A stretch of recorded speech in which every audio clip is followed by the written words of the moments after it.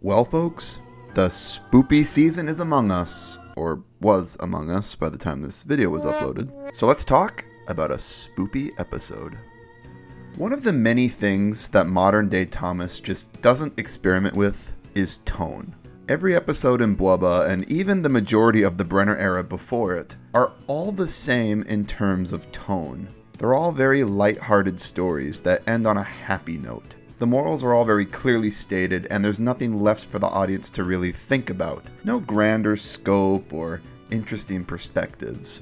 They just wrap everything up and everyone is always happy. More times than not, episodes end with the characters all laughing.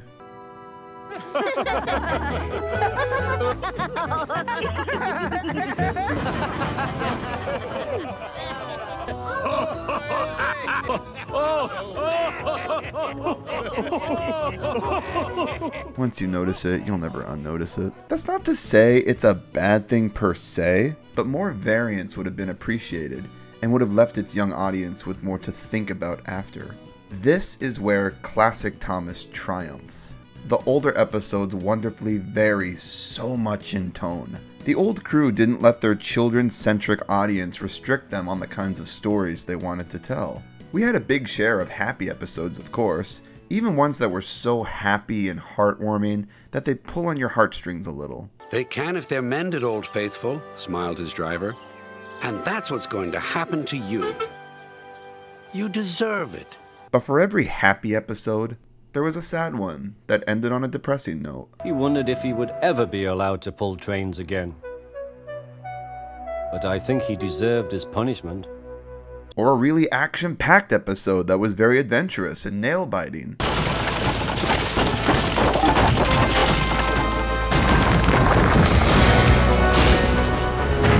Or an episode with no moral that just existed to make us laugh.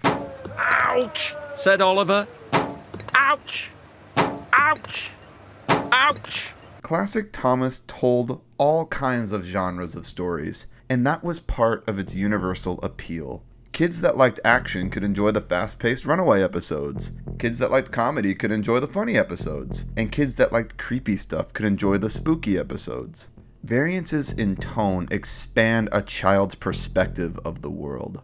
It makes them look at the world in a different way, and helps them learn what kinds of genres they enjoy. It helps build perspective. And in terms of tone, I think the spooky episodes are what Classic Thomas excelled at the most. And there's no spookier episode than Duncan Gets Spooked.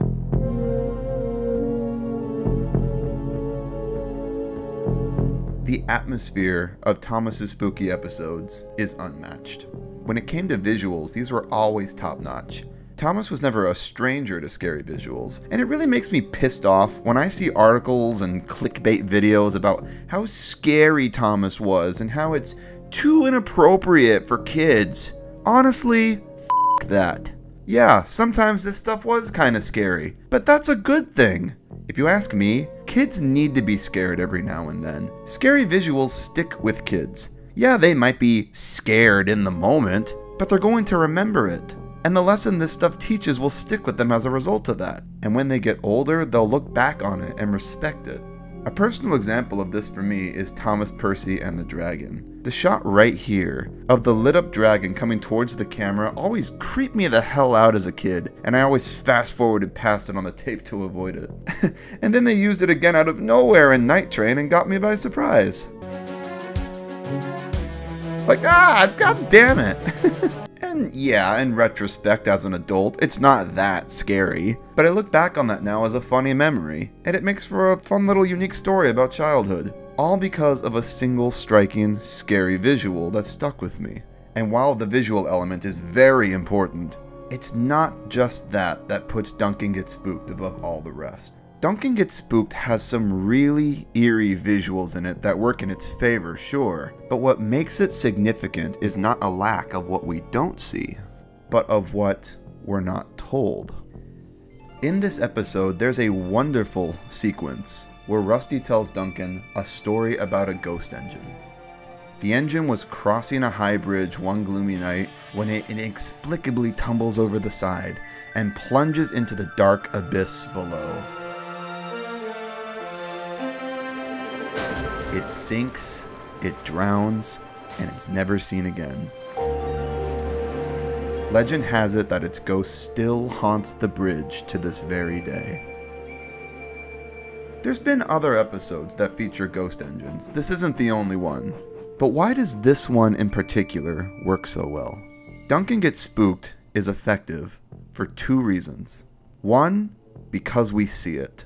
They show us the visual of the engine's death. We see the frightening images of the engine falling off the bridge and plunging into the abyss. It's striking and haunting, because engines are alive in this universe. They basically just showed kids a sentient being drown and die.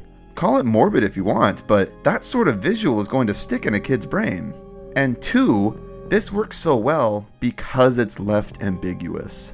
We're never told if the engine was real or not. You may chalk this up as lazy writing, but it isn't. It's intentional. Sure, we can reasonably deduce that Rusty made up the story on the spot to scare Duncan, but maybe he didn't. There's that bit of doubt in our brains because we saw the visuals of it happening, so that element of reality is there. Rusty never flat out says at any point that he made the story up. And then later on, when Duncan supposedly sees the ghost and they show the firefly silhouette, there isn't an explanation for that either. His crew, who made up the plan to spook Duncan, couldn't possibly have made the fireflies form that shape. Is there a real spirit of the ghost causing the fireflies to form that shape of an engine to make contact with Duncan? Or is it Duncan just seeing things? They never say. This is effective use of tone. The intentional ambiguousness makes the episode successfully eerie, and it sticks with you. Modern episodes don't do this. They just tell the audience straight up the ghosts in their ghost episodes aren't real. The Phantom Express, for example, tells us right away at the beginning that the ghost isn't real. Don't listen to him, Percy. He's just teasing you. There's no such thing as ghosts. And there's no visual of the ghost engine to try and convince us otherwise. And then they just show throughout the whole episode that it's just James pranking the others. So that eerie element is lost, and we as an audience are just sitting there waiting for the story to end because it's so boring. We know it's James, get on with it. Henry in the Dark, another spooky episode of the new era, has a very similar problem. Imagine if we were following Gordon or someone through that episode, and we saw the glowing green engine for the first time, the same time as him. It would have been so much more impacting because the audience doesn't know what that is. So it's scary. But no, they show Henry getting repainted and they tell us it's him straight away. So all the scares throughout the episode are just so half-baked.